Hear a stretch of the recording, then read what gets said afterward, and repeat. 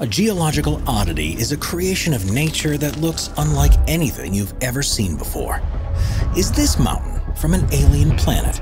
Here are the 15 most spectacular geological oddities.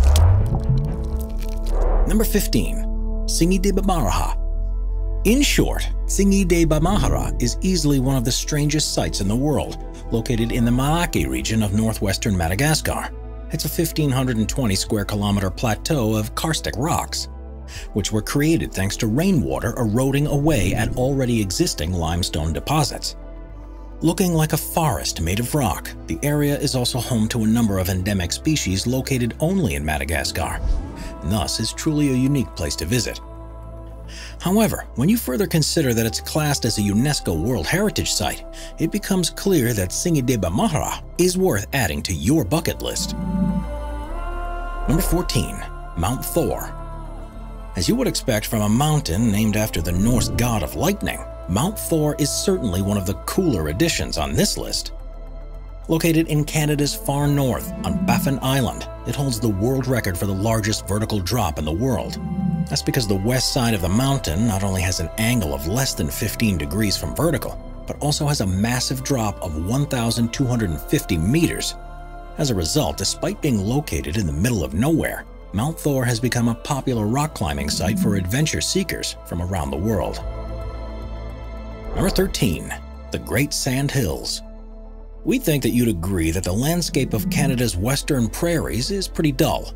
That's because these prairies, which span much of the Canadian provinces of Manitoba, Alberta, and Saskatchewan, encompass an area of fertile farmland that is almost completely flat, with much of this land looking practically the same for kilometers on end.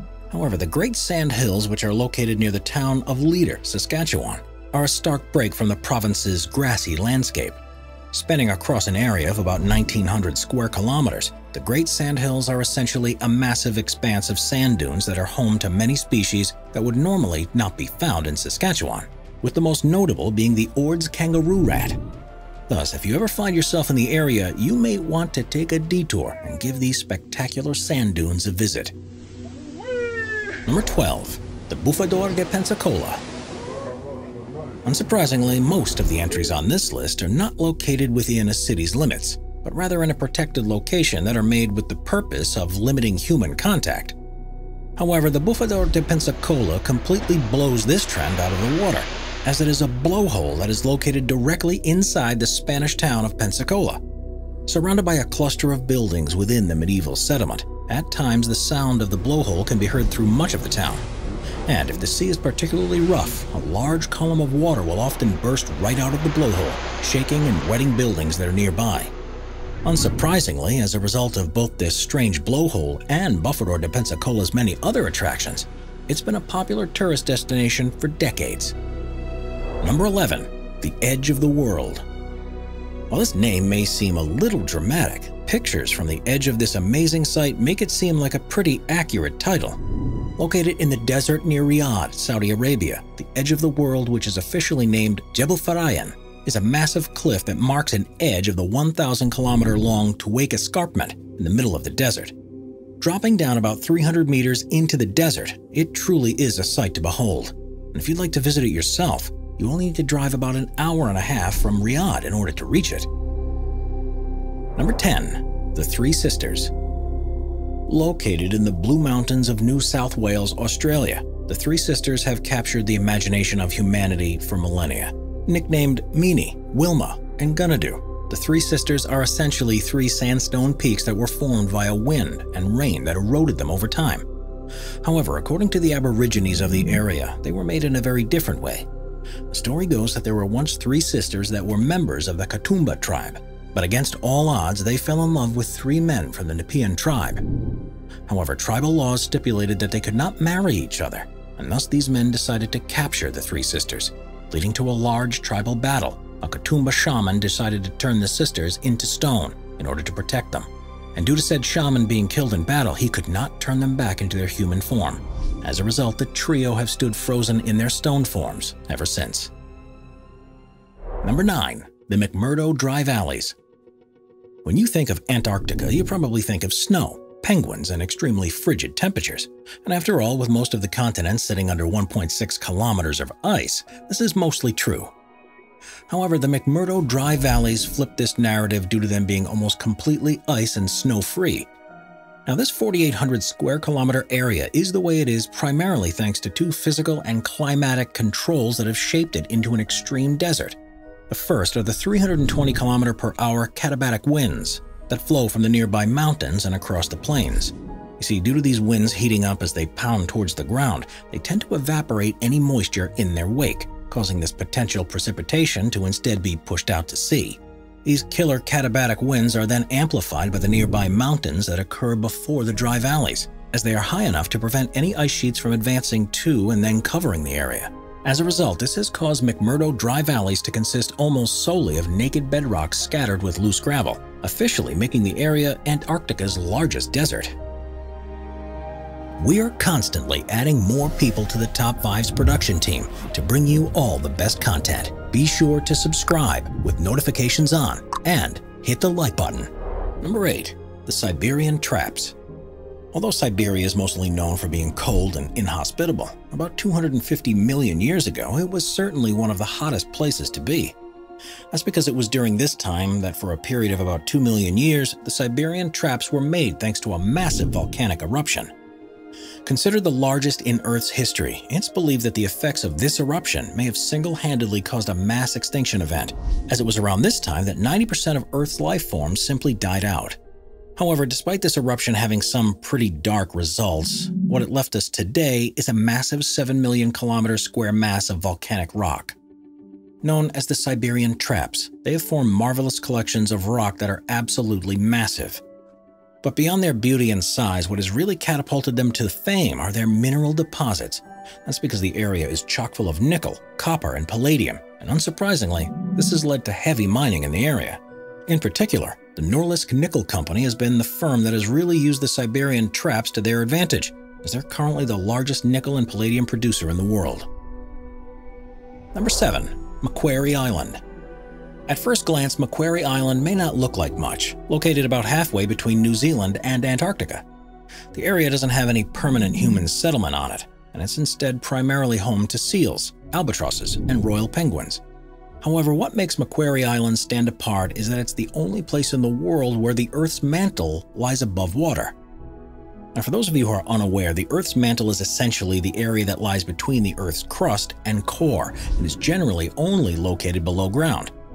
Made thanks to an impact between the Indo-Australian and the Pacific plates millions of years ago, Macquarie Island rose out of the Earth to the point of the mantle being exposed, and thus is extremely valuable to geologists wishing to study the stones within said mantle. However, if you'd like to visit Macquarie Island yourself, it definitely won't be easy. After all, due to its remote location, you'll have to pay big bucks to go with a designated tour group if you'd like to visit this magnificent site. Number 6. Pokaini Forest. If you one day plan on taking a trip over to western Latvia, then you may want to consider visiting Pokaini Forest. That's because despite being located in a rather mundane location, it has nonetheless become famous for having mysterious rock piles deposited around many of its trees. Now, explanations abound as to why these rocks are here. One of the most common, and perhaps the most dull, is that people place them here while clearing nearby trees for farming. However, due to the fact that they're in circular piles, many believe that this geological phenomenon is influenced by the supernatural. In particular, they believe that these stones have special powers, and that the forest is really either a healing center or an old pagan sanctuary. As a result, healers and mystics from around the world make the trek to Pokaini Forest, hoping to use it to boost their energetic charges. And while this all may sound strange to the average individual, we're sure that Latvia's tourism industry doesn't mind this increase in traffic. Number 5. The Fairy Chimneys. While the fairy chimneys may look like something made by magical little creatures, you may be disappointed to learn that this is not the case. Instead, the fairy chimneys were formed when volcanic eruptions spewed ash over Turkey's Cappadocia's region millions of years ago and left behind a solidified material known as tuff. Eventually, this tuff was layered with a harder rock known as basalt, and eventually erosion wore away at the tuff and basalt deposits to create a large array of natural pillars that are pockmarked with caves. Now, it didn't take long for humans in the region to take notice of these caves, and thus throughout the centuries they've seen a variety of different uses. Perhaps the most interesting came during the Roman Empire's persecution of the Christians. That's because these early Christians realized that the tuff inside the fairy chimneys could be easily excavated, and thus homes and churches were made within these pillars in order to hide from Roman authorities. It turns out that they're also a great hiding spot to shelter from invading armies, as locals continuously used the chimneys in order to evade invading Persians, Greeks, and Turks at various points in history. Yet above all, the site is today used primarily as a tourist attraction, as the chimneys have been given the honor of being a UNESCO World Heritage Site. As a result, these fantastic fairy chimneys now receive visitors from around the world all year round. Number 4. The Shailin Forest. Widely known as the Stone Forest, you'd be forgiven for thinking that the Shailin Forest looks something like that out of a fantasy movie. That's because although it may look like a forest frozen in stone, the site is actually a 300 square kilometer expanse of karst deposits. In short, karst deposits occur while soluble rocks such as limestone, dolomite, and gypsum are dissolved via erosion, with seismic activity, water, and wind being the main culprits. To top this off, it's estimated that the Shailin Forest is over 270 million years old, and its caves, waterfalls, ponds, and underground river have led to it being considered both a UNESCO heritage site and one of China's premier tourist attractions. Yet perhaps the most famous stone of them all within the Shailin Forest is the Ashima stone. That's because legend has it that it was formed after a beautiful Sani girl by the name of Ashima ran into the forest and was turned into stone after being forbidden to marry the man she loved. Yet while this story is most likely fictional, what certainly isn't fictional is that to this day the local Sani people still go into the Shailin Forest every June 24th in order to participate in the annual Torch Festival.